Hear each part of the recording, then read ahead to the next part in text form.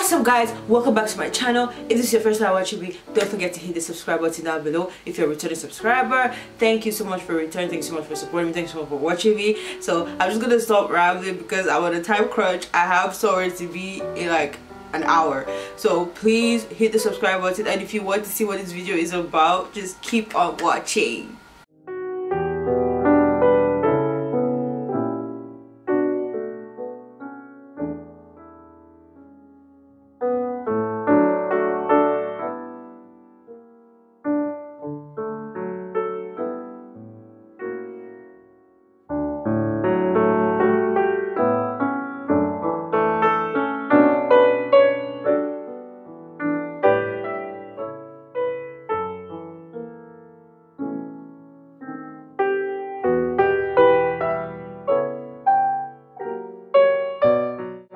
Okay guys, so yeah, the elephant in the room, I've been MIA for a month.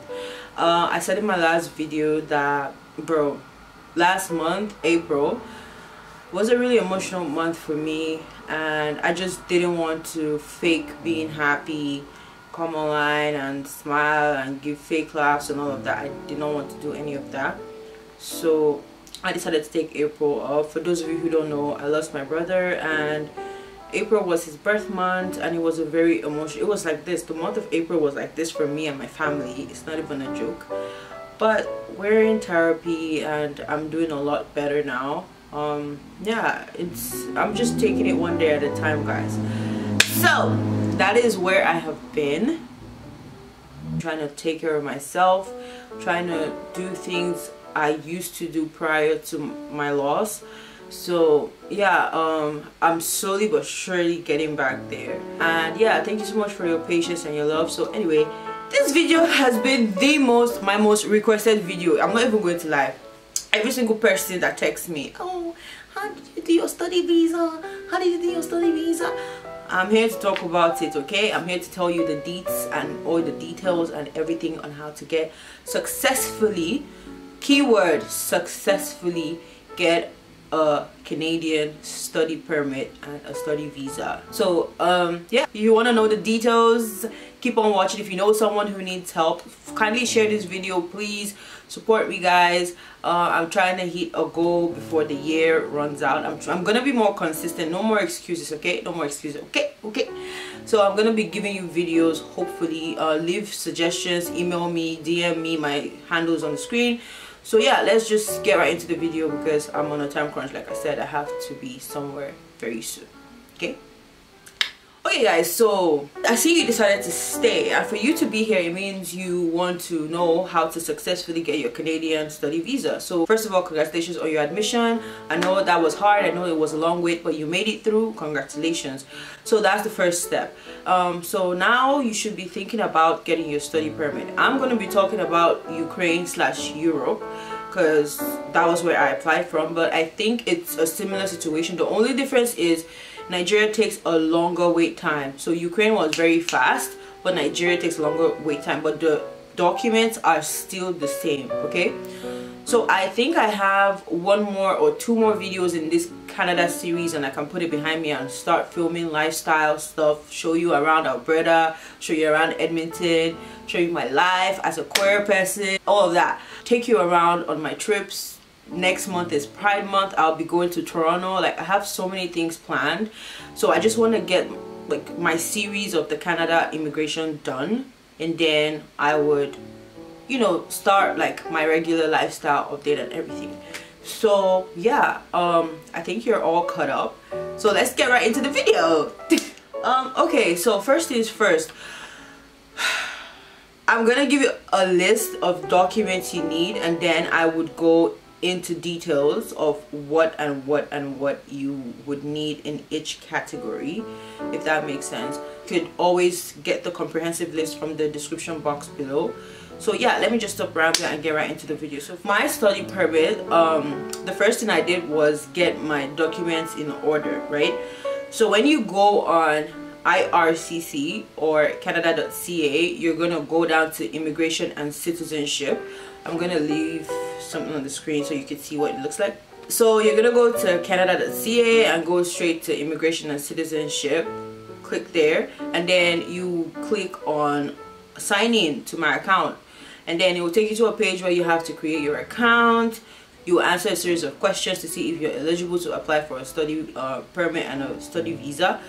And then when you get through, and then you would now arrive at a page where you would see the list of things required for you to upload. Now that list is not a comprehensive list, and even when you go to the page, they're just gonna give you like 4 or 5 documents that they need. It's never enough. Canadian visa is quite different from the rest because you have to fully convince your visa officer that you deserve you deserve the study visa. Even if you have an admission, there are people who have admissions and have paid school fees and they were still rejected multiple times. It is a common thing for a Canadian study permit. It's like one of the hardest. Everyone's hearts used to do jib when they have to apply. So I'm here to give you the details because my own time, there was no one video with every single detail inside. Everyone was just gatekeeping information, so I had to go on a deep dive on my own from various sources. So I'm saving you the stress and I'm gonna put it all in one video. Okay, so step 1, I already told you have to create your account with IRCC, and you would see a list of stuff there. I'm just going to list them out. So from the IRCC side, these are the things you would need. You have to fill about 3 forms. One is called an application for a study permit outside Canada. I just have a list that I'm reading from. A study permit outside Canada. So you have to fill that form and you have to fill it very carefully. Please fill it correctly. Try not to make any mistakes. Go over it like 3 or 4 times before you submit it. And in order for you to fill all of these forms, you have to have Adobe. So download Adobe, the latest version of Adobe, install it on your Google Chrome, and you'll be good. So that's the first form you fill.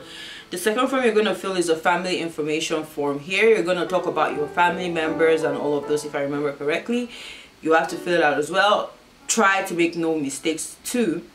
The next form you will need is application for a temporary resident visa made outside Canada. That is another form. Those are the 3 forms I know I filled, aside my medical form, but those are the 3 main forms I filled. And yeah, you have to use Adobe to fill those, so you have to be really careful with it. Make sure your information is correct. Don't lie, don't forge your documents, don't forge anything, because if they find out, you will be banned. So be as truthful as possible. So those are the things that they're going to give you. So now I'm going to give you my own list of documents that I used and I have used for my clients that was successful for them. Okay, so for me, I split my documents into 3 major categories: proof of funds, my statement of interest, my motivation letter, my statement of purpose, whatever, and my international documents. So I'm gonna go step by step on what you need in each category. My international place, there's a place on the site where you have to upload your international passport. So I created a PDF file, and in my PDF file I had scanned copies of all my passports, both expired and current, was in there. I had my post-vita in there. Well, I'm a permanent resident of Ukraine, so my PR was in there.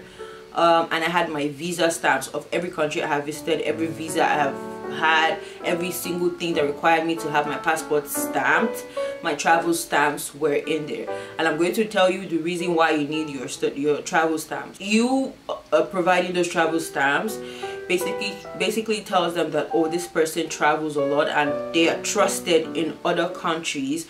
They are a legal person and they follow the rules of other countries. And it also gives you, like, it gives them the backing that, okay, when your study visa is up, you'll be a law-abiding citizen. It's not a fact, but I don't know why they think like that. But yeah, if you live outside Nigeria, like if you're a Nigerian, or if you live outside your country of residence, having a travel history, especially back to your country of residence, is good. It's a plus. But if you don't have it, that's fine. I'm going to explain how you can prove why you don't have it.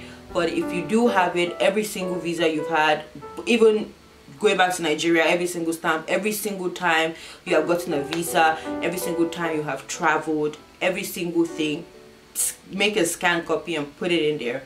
For those of you with an iPhone, I'm going to tell you how you can make scan copies on your phone. It's quite easy because that was what I did. I didn't spend money like that, because again, moving to Canada is expensive, so you don't want to really spend too much money on scanning and scanning and scanning. So you go to your notes on your phone, and then you create like new notes. You go to new notes, right? And then the camera icon, you click that, and then you see scan documents, and that is how you can scan your documents and upload it to your Microsoft Word, Microsoft Docs, whatever you're using. My passport number 1 was in there, current passport, and then there was a section for expired passports, and then I went to the next category and I put my PR there, and I put my I actually put my expired post vid, because I don't know if it was important, but I uploaded it anyway because I had scanned copies of them in my phone, because I always scan my documents.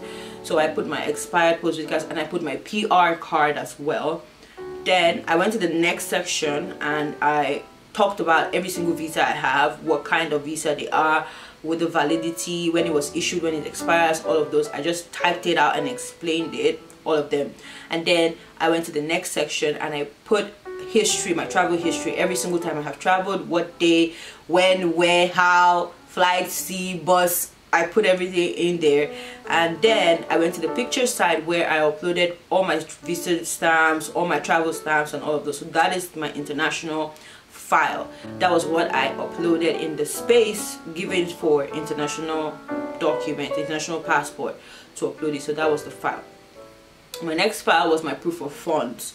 So this is the number 1 reason why people would be rejected for a study visa, is you do not have enough money in your account to prove that you could take care of yourself while being in Canada for at least 1 year. So for me, I am doing thesis research and I'm fully funded, so I'm covered. If you're doing research, kudos to you, your proof of funds is covered. But if you are not doing a thesis program, there are 2 things you need to do. First, you need to have paid your tuition for at least 1 year. Now when you pay your tuition, you get a teller. When you get your teller, or you get a receipt, right? When you get your receipt, you scan it as well. So this will be, we're in the second file now, which is called the proof of funds file. So you scan your teller and make sure you have headings, maybe appendix 1A, school fees, teller, whatever. Then you scan it and put it there that you have paid your school fees. The second thing you need to do is have at least 10,000 Canadian dollars in an active account. I'm not saying you go and open an account and put 10,000 Canadian dollars inside, my dear. They will not answer you. You need an active account that has money actively going in and out of the account. The account needs to be in use, it needs to be active, even if you're not using it every time, but at least there should be some history in the account. And even if you have an active account, please do not, I repeat, do not go and put $10,000 all at once into the account. Don't do that. So you can spread it out over a couple of months or a couple of weeks. I don't know. Me, I had the money was already in accounts already. Like I said, I'm doing thesis and I'm fully funded, so I could easily get, if you're fully funded, I would explain that to you. For this is for people who are course based and are paying school fees. So make sure the account has more than or minimum $10,000. If you have more, good. If you have less than $10,000, I would not advise you to use that bank statement to apply. Or if the account doesn't have up to that, but you have multiple accounts, you could use multiple bank statements, because I have 4 accounts, my mom has 2 accounts, and yeah, we use multiple accounts for the proof of funds. It's just gonna take up more space, but yeah, you could use multiple accounts to add up the money into that $10,000 or more. So that is the main thing you need to do. If you're just one person, if you're going with a sibling, is double. So each person has to have at least $10,000 to take care of themselves, because Canada is really expensive, and the $10,000 you would actually spend more for your accommodation and feeding and everything once you move here, because it's really expensive depending on the province you go to. So yeah, you have to have that on check. So that is for people who are in course space. So for those of you who are fully funded, you don't have an issue. You just need 2 letters.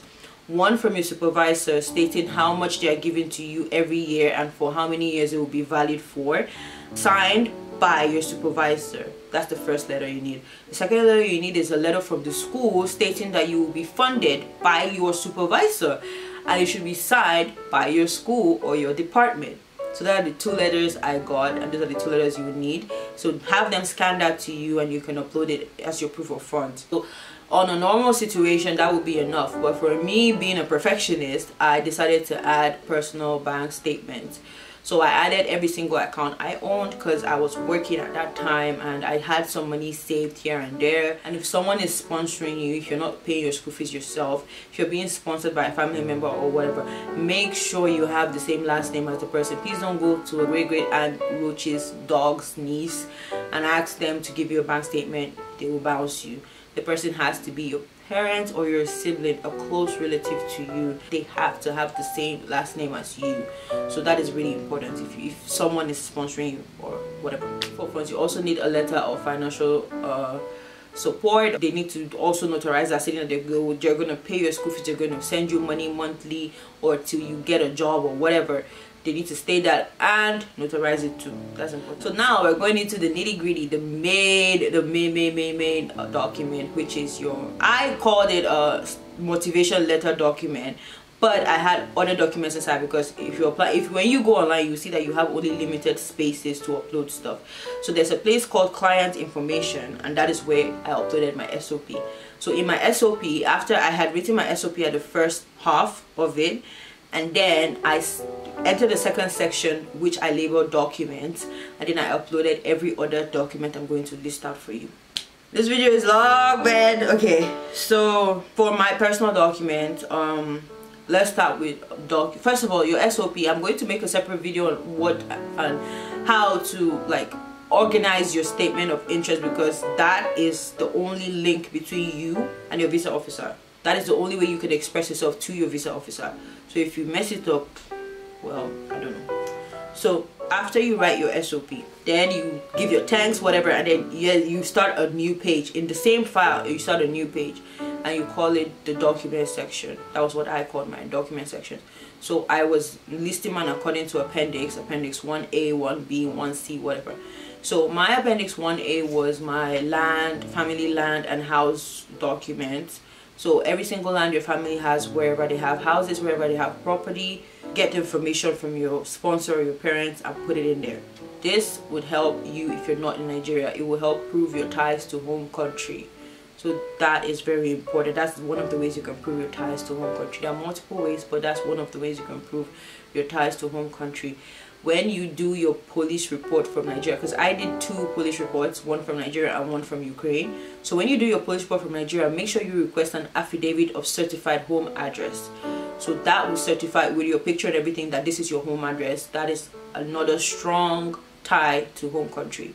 So my first appendix was my land and our family houses, and then the second page was another way to prove my tie to home country. I got my uncle who owns a hospital, and he typed out a standing job offer letter for me. So in this, if you could have someone to give you a standing letter saying that when you're done with school, you have a job waiting for you. So that is another strong way to prove your ties.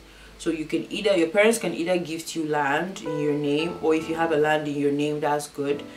Your affidavit of certified home address, that is another way. And third is job offer. I provided all 3, but 1 is okay. So those are the 3 ways you can prove your ties to home country. The next thing I did was my police report. Like I said, I did 2 police reports, one from Ukraine and one from Nigeria, and all these documents have to be notarized. Please don't forget, take it to a notary and notarize everything, because if it's not notarized, it is not legal in the eyes of Canada. So when you get your documents, you take it for notarization and you upload the document and the notarized stamp and everything side by side.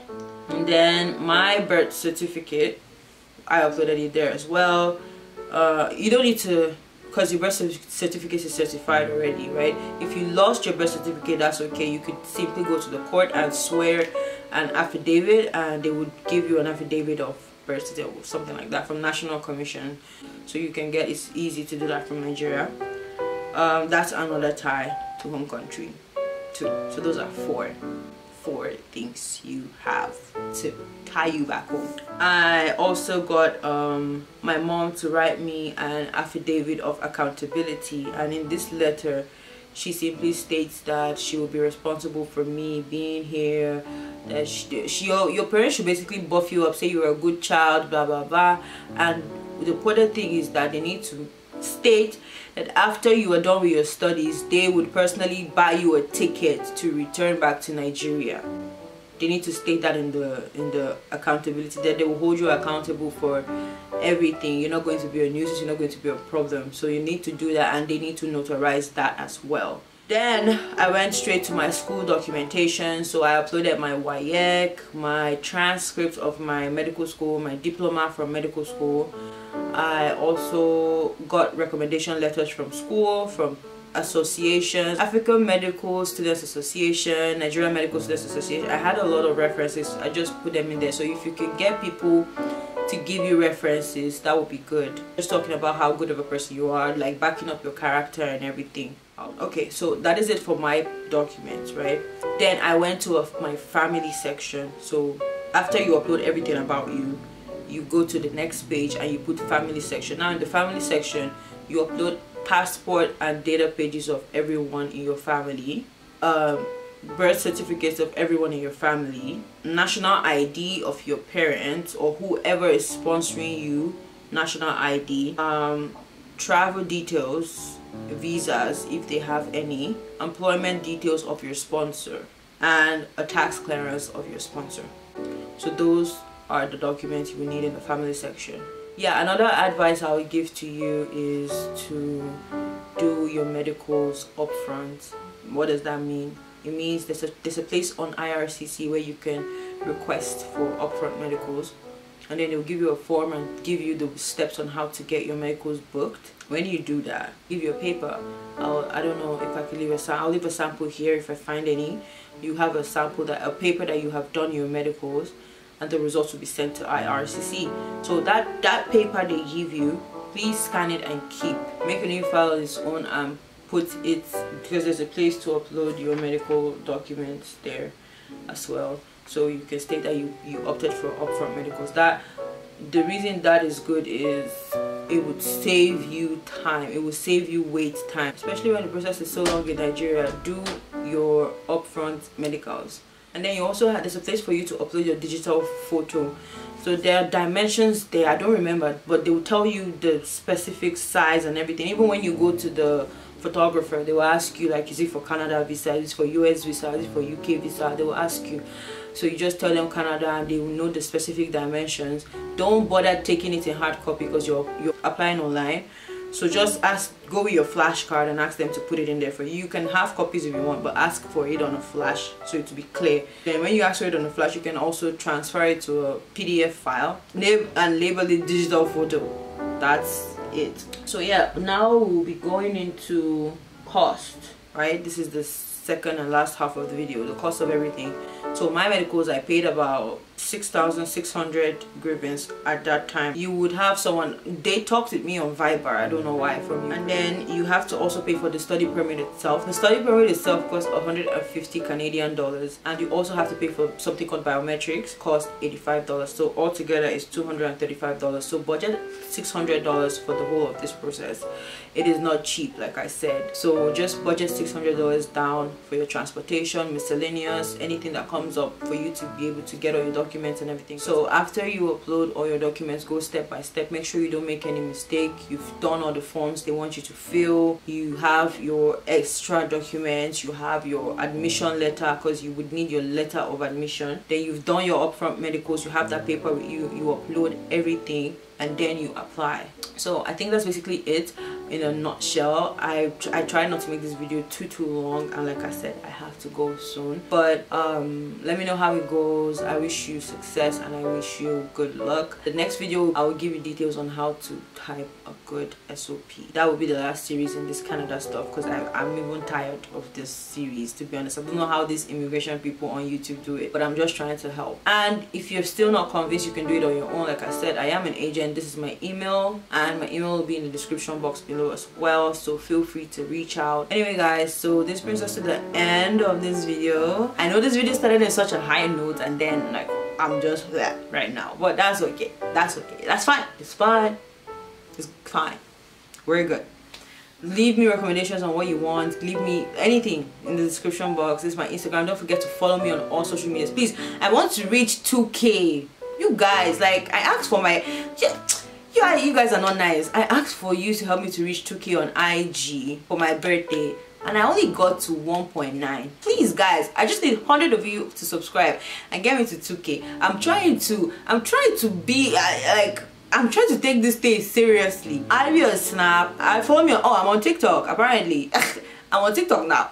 I'm a TikToker. No, I'm not. Just for fun. So follow me on TikTok, follow me on Snapchat, follow me on Instagram, follow me everywhere. You can email me, whatever. Thank you so much for watching, guys. Thank you for loving me. Don't forget to hit the like button. It's free. Just this button like this, just the thing. Click the thing, but please, and then click the bell by the side so you can get notified every time I upload, because videos are coming back to back. Summer tea takeover, you get me? So please, thank you guys so much for watching, and I will see you in my next video. Have a lovely day. Don't forget, you are loved, you're valued, you are blessed, and you are amazing. You're doing the best you can do right now. You are exactly where you need to be right now. Don't compare yourself. Thank you so much for watching, guys, and I love you guys, and I will see you in my next video. Bye.